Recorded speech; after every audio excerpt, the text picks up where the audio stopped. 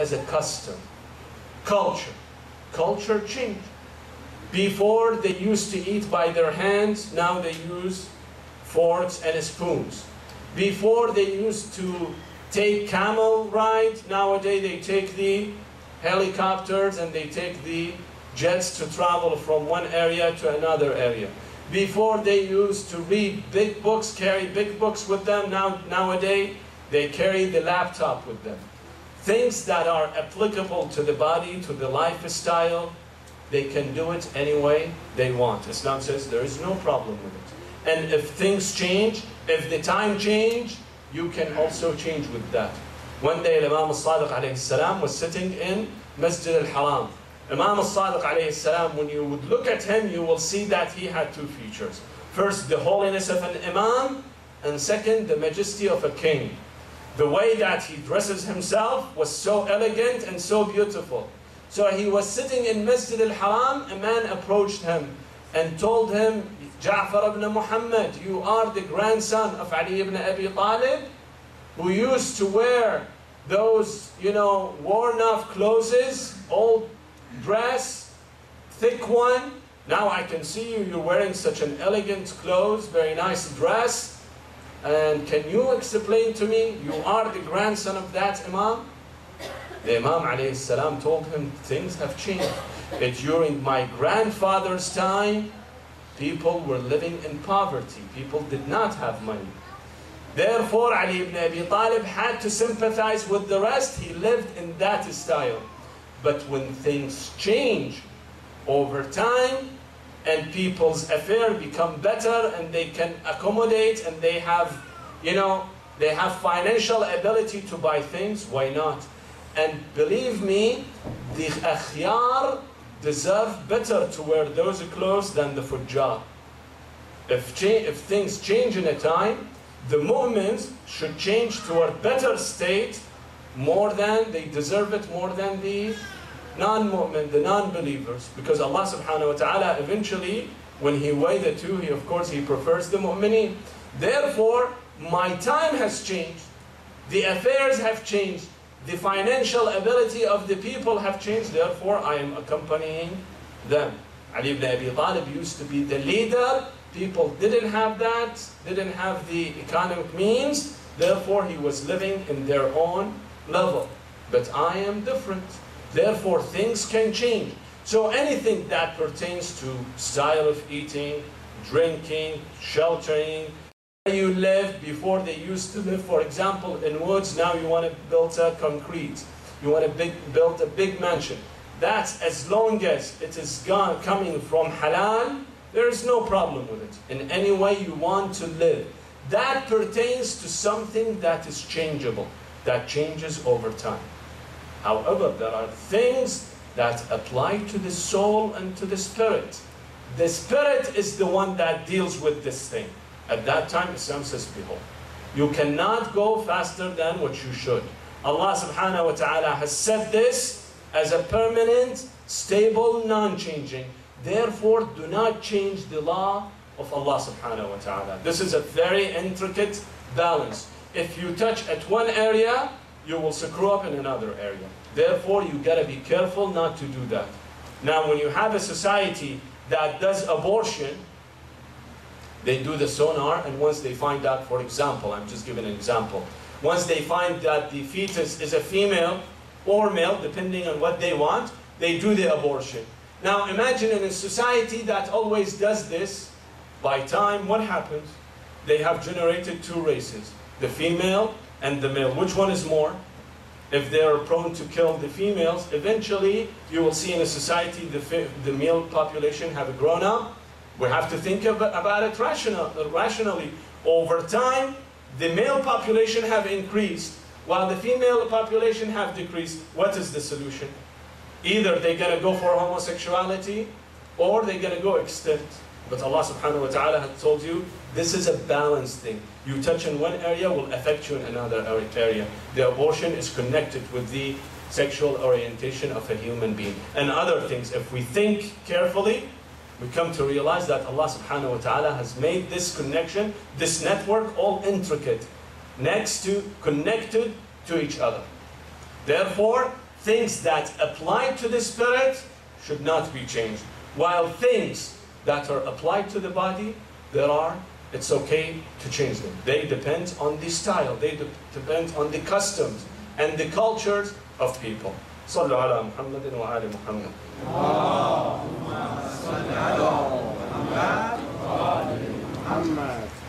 Now, do we mean that the West or secular societies are moralless? They don't have morality? Of course not. And sometimes, believe me, you will see morality in the Western countries much more than the ones that we have in our own societies, in our own Islamic societies. The Western societies, secular societies, they have moralities. But where is the difference between an Islamic ideology and a secular ideology? It depends on the driving force behind this. What is the motive of morality? The motive is different. The motive for the Islamic society or religious society and ideology is different than that for the Western and secular ideology. Where is the difference? If you ask someone in a secular society that happens to be non-religious, meaning that he does not believe in God and in hereafter, you tell him, why do you want to be nice? What is the reason? You want to be a good person, a noble person, help the poor. There is a guy who's blind, you want to pass the street.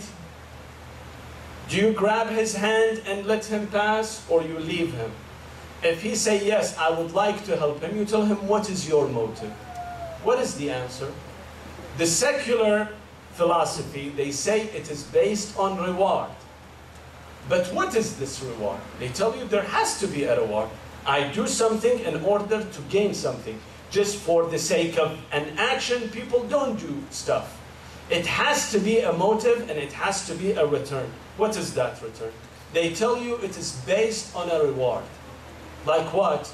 If you become a noble person, that if you help that person, grab his hand and let him pass the street, go on the other side, people will look at you in a good eye. They tell you, you are a noble person. Basically, the return is that people will say you are a good person, that you are a noble person. You ask somebody who goes to defend his country and enrolls in military, you tell him, why are you in military? What is the reason you want to defend your country? He said, because people later on will come and say, this guy is a noble man. He sacrificed his life for us, so we can survive. He sacrificed his life. Therefore, I will get the Medal of Honor. Maybe not during my lifetime. Later on, someone will praise me. Someone will say that you have done a good thing. Basically, the secular ideology belongs to this. Tells you, be a good person, a philanthropist, a nice person, in order for people to say you are a good person. History will acknowledge that you have been a good person. So basically, it depends on the reward. Now, this reward has three features. Number one, it is short-lived, transient. For example, today I am an honest, a good person, a noble person, and I help certain community. I build a street for them.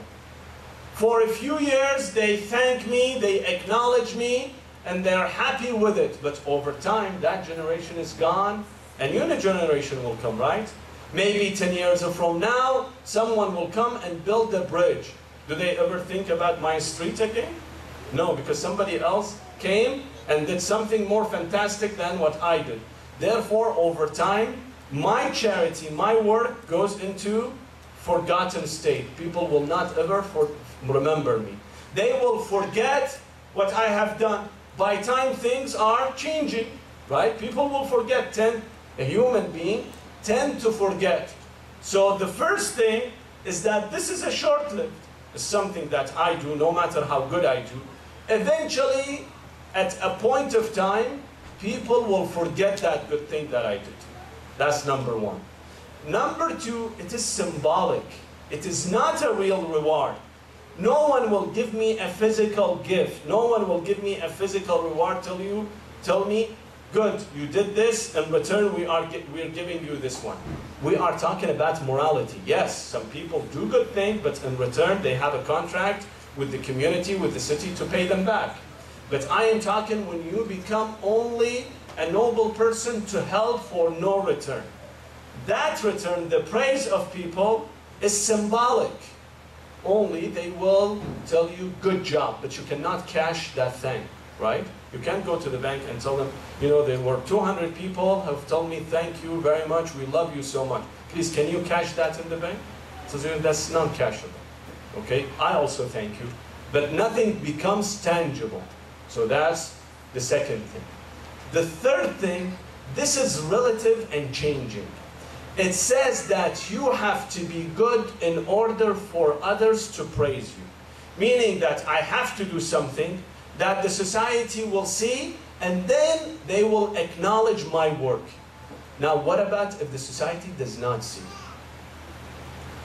I am by myself, okay? I am by myself. At that time, if the society does not see, would I do that thing or not? If you say yes, you would do that, the whole purpose has been defeated, because they say, do a good thing in order for history to acknowledge. But if the history doesn't give a damn about me, tells me do it or you don't do it, I'm not going to acknowledge you.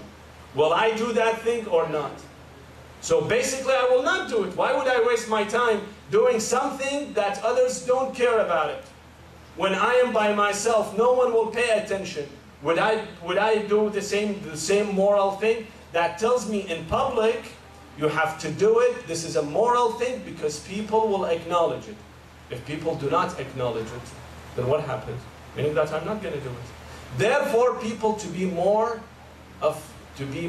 Hippocratic, to show off, to have double standard. In the public, they do good things. But once they are in private, when there is no one watching, they don't do good things.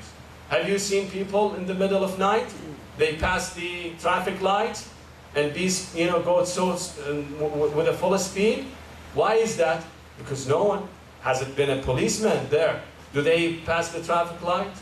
Of course not. So as long as there is no watchful eyes, you do whatever you want. You can do whatever you want. Therefore, this act of morality is relative. Nowadays, I do it because people are watching, they are praising me. But once I know that they don't praise me, therefore I give up, I don't do it. Now let's look at what Islam says. Islam, number one, when he looks at your deed, tells you number one, the reward for you is not a transient and it's not short-lived. Rather, it is something that you will have it forever. You cannot even imagine the end of it. Once you pass, you go to the hereafter, you will be rewarded for something that will never be completed, will never be stopped. The ayah says, جَزَاؤُهُمْ عِنْدَ رَبِّهِمْ جَنَّاتُ عَدْنٍ تَجْرِي مِنْ تَحْتِهَا الْأَنْهَارُ خَالِدِينَ فِيهَا أَبَدًا. For whatever you think, there is no end to this. This is bottomless. No matter how long will it take, this is eternal. Everlasting, will never finish. That's number one. Compared to the short-lived reward that the secular society tell you do if you do this one good. So here Islam is providing you with an alternative, telling you if you do this one, the reward is everlasting, will not finish. That's number one. Second, it is not symbolic. It is something tangible, something that you will feel, something that you will enjoy and you will please yourself. سارعوا إلى مغفرة من ربكم وجنة عرضها السماوات والأرض. Only the width of this Jannah, as big as the heavens, as big as the skies and earth, all together.